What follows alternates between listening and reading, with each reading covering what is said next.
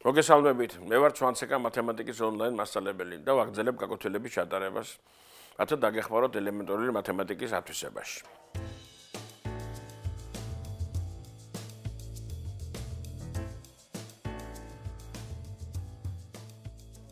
დღეს გავაგრძელებთ საუბარს კვლავ გეომეტრიულ ფიგურებზე. წინა გაკვეთილზე ჩვენ ვახსენეთ ოთხკუთხედი. ეხლა შევისწავლოთ რამდენიმე უმარტივესი თვისება ოთხკუთხედის კუთხეების.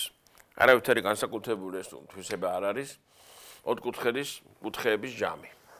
ჩვენ სამკუთხედის კუთხეების ჯამი ვიცით, რომ როგორიც არ უნდა იყოს სამკუთხედი, ბლაკკუთხა, მართკუთხა, მახვილკუთხა, კლასიფიკაციებს მე კიდე გავიმეორებ და ჩვენი მუშაობის სტილი ასეთია, მე მგონი დაინახეთ, რომ პერიოდულად მე წინა გავლენ მასალას სულ გიმეორებთ და გიმეორებთ, იმიტომ რომ ჩვენი კურსი არის რეპეტიტორის კურსი, ამიტომ რაღაც დავიწყებოს მიცემული შემთხვევით რაღაცები უნდა აღვიდგინოთ ყველა გაკვეთილზე. სამკუთხედის კუთხეების ჯამი არის 180 გრადუსი. როგორი სამკუთხედიც არ უნდა იყოს და ეს ჩვენ დავამტკიცეთ. ახლა ვნახოთ რა მდგომარეობა ოთხკუთხედში. ოთხკუთხედი მე როცა ვთქვი, მე ვახსენე, რომ ოთხკუთხედი შეიძლება იყოს ჩაზნექილი, შეიძლება იყოს ამოზნექილი. ასევე როგორც ხუთკუთხედი და ექვსკუთხედი. სამკუთხედი ჩაზნექილი არ არსებობს. მაგალითად, გახსენებისთვის გეტყვით, რომ რა არის ეს ჩაზნექილი, რომ გაგახსენდეს, აი ოთხკუთხედი, აი ეს არის ჩაზნექილი. ხედავთ?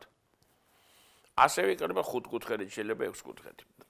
გასაგები ეს რა არის? ამაზე წარმოდგენა გვაქვს, ამაზე აღარ გავაგრძელებ ბევრ საუბარს.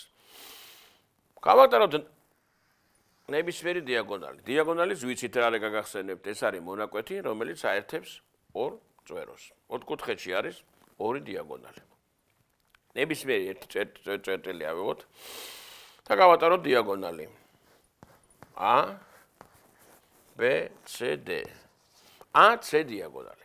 AC დიაგონალმა მე ახლა ძალიან სკრუპულოზურად დაწერას არ დავიწყებ A, B, C უდრის ამას, იმას, თორე ამას ჩაწერის დროს თავისი სახე აქვს, რომელსაც ჭირდება რომ A, B, C ეს სამკუთხედი ეს, მაგრამ რადგან ჩვენი მუშაობის სტილი ცოტა სხვანაირი, ამიტომ სიმარტივისათვის გავაკეთებ ხოლმე მარტო კუთხეების აღნიშვნას.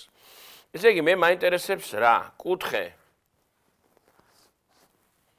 პირველს A-ს, დამატებული კუთხე B, დამატებული კუთხე C და დამატებული კუთხე D. უკვე მე მგონი მივხვდით კიდევაც ეს რა იქნება.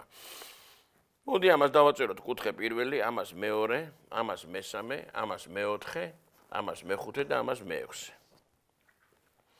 კუთხე პირველი არის კუთხე A არის კუთხე პირველს დამატებული კუთხე მეორე. კუთხე C არის კუთხე მეოთხეს დამატებული კუთხე მეოთხე. ცალკე კუთხე პირველს დამატებული კუთხე მესამე და კუთხე მეოთხე. კუთხე პირველს დამატებული კუთხე მესამე და დამატებული კუთხე მეოთხე. ეგ როგორც A, B, C სამკუთხედის კუთხეები. მათი ჯამი არის 180 გრადუსი. თუ განვიხილავთ შემდეგ ჩვენ ამ სამკუთხედს A, C, D-ს, აქ რა იქნება? კუთხე მეორეს, დამატებული კუთხე მეხუთე, დამატებული კუთხე მეექვსე, უდრის 180 გრადუსს. აქვე უნდა გითხრათ და გაგახსენოთ, რომ თუ მაქვს ორი ტოლობა A უდრის B-ს და C უდრის D-ს. მე ტოლობა შემიძლია წევრად შევკრიბო. მარცხენა მხარე დავუმატო, მარჯვენა მხარებს მარჯვენა და სამართლიან ტოლობას მივიღებ. A + C ტოლი იქნება B + D-ს. ამაში მე მგონი თქვენ ძალიან კარგად წმუნდებით. რიცხვები ხანდახან უფრო აბნევს ადამიანს, უფრო ურთულებს საქმეს, ისა რიცხვის მაგირად ასოითი გამოსახულება, ჩავწეროთ რიცხვები 3 უდრის რაღაცა თქვათ A ტოლია 3-ის და 4 ტოლია B-ს. მაშინ A + B ტოლი იქნება 3 + 4-ის. ეს არის ძალიან მარტივი და იოლი გასაგები. აი ახლა ამ ორი ტოლობიდან ძალიან კარგად ვხედავთ ჩვენ. კუთხე პირველს დამატებული კუთხე მესამე და კუთხე მეოთხე არის 180. მაგრამ თუ დავუმატებთ კიდე მეხუთეს, მეექვსეს და მეორესაც, მივიღებთ კიდე 180. მას თლიანად 4-ვე კუთხის ჯამი გამოვიდა ორჯერ 180, ანუ 360 გრადუსი. ძალიან მარტივად მივიღეთ რა? დავამტკიცეთ, რომ ოთხკუთხედის კუთხეების ჯამი არის 360 გრადუსი.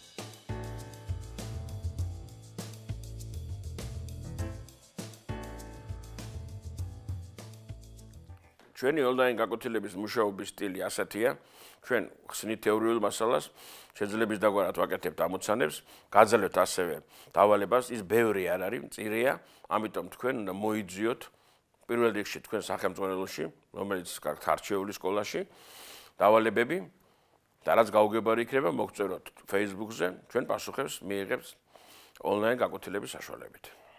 დავამტკიცეთ ძალიან მარტივად, რომ ოთხკუთხედის კუთხეების ჯამი არის 360 გრადუსი.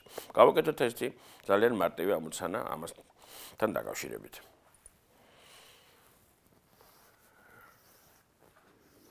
ვიფიქრებთ ხო, ეს რა მარტივი არის ხოლმე, ეს არის რეალურად ის საკითხები, რომელსაც ზოგს მოეჩვენოს ძალიან უბრალოდ და ძალიან მარტივად, მაგრამ რომელიც დაფუძნებულია თეორიულ მასალაზე.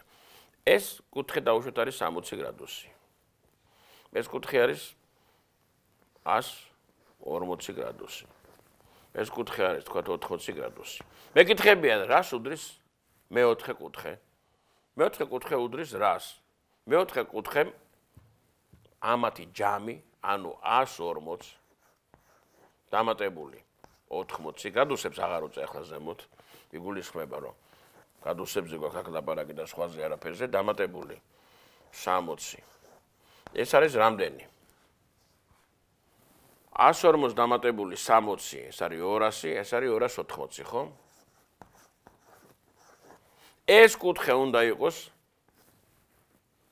360 გრადუს გამოკლებული 280 გრადუსი.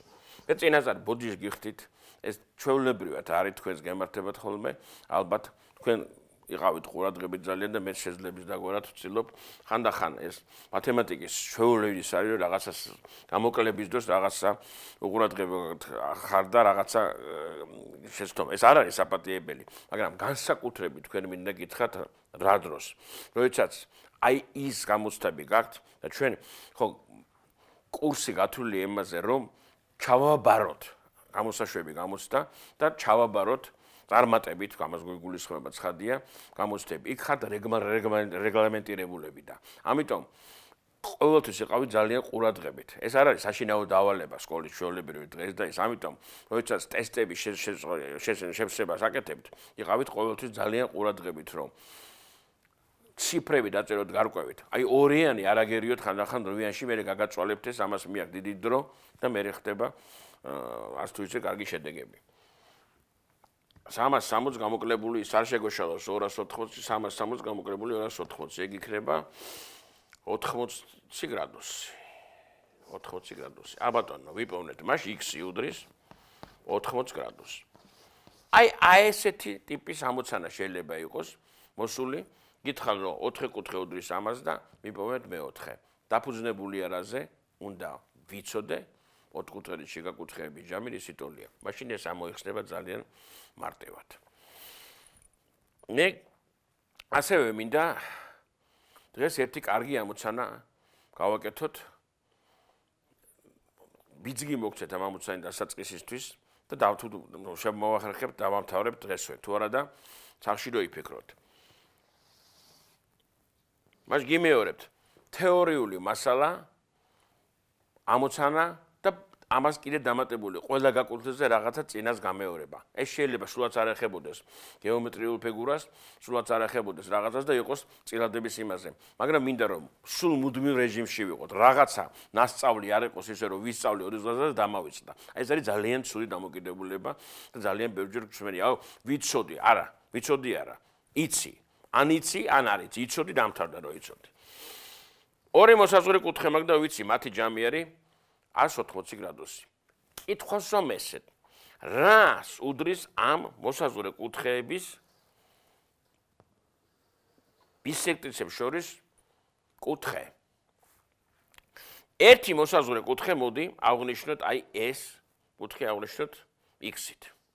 დავაწერ a, b, c და d. a, b, C კუთხე იყოს X. მაშინ კუთხე CBD იქნება 180 გრადუს მინუს X. აი ახლა მე აქ ამაზე შევწყვიტავ თაუბარს და თქვენ ეცადეთ დაამტკიცოთ დამოუკიდებლად რა კუთხე იქნება. აი ეს არის ამ კუთხის ბისექტრისა და ეს არის ამ მეორე კუთხის ბისექტრი. აი ეს კუთხე შეეცადოთ დაამტკიცოთ რისი ტოლი იქნება. მე ამით შევწყვიტავ. შემდეგ გაკვეთილზე გავაგრძელებ ისევ ამ თეორემის ანუ ან ამოცანის ამოხსნის. ამოცანა და თეორემას როცა ვამბობთ, ფაქტობრივად ხშირად ყველა ამოცანა შეიძლება მოუნათლო როგორც თეორემა. იმიტომ რომ აქვს პირობოდა შესაბამისად ვეძებთ რაღაცის დასკვნის გამოტანას. ამიტომ თეორემა ხანდახან ზოგი ამოცანის სახეს ღებულობს. დღეს ჩვენი გაკვეთილი ამით დამთავრდა და გახსენებთ. ვერ ვახერხებთ პრაქტიკულად რომ ძალიან ბევრი დავალება მოგცეთ. თეორიულად ამის გაკეთება შეუძლებელია. ამიტომ თქვენ უნდა იყოთ მეტად აქტიურები, თქვენი ინტერესია წარმატებით ჩაბარება. მოგწერეთ გაუგებარი საკითხების შესახებ Facebook-ის საშუალებით, ჩვენ მაქსიმალურად შევეცდებით ამ უმწურავად გაგცათ პასუხი თქვენ გაუგებარ საკითხებზე. გემშვიდობებით შემდეგ გაკვეთილამდე.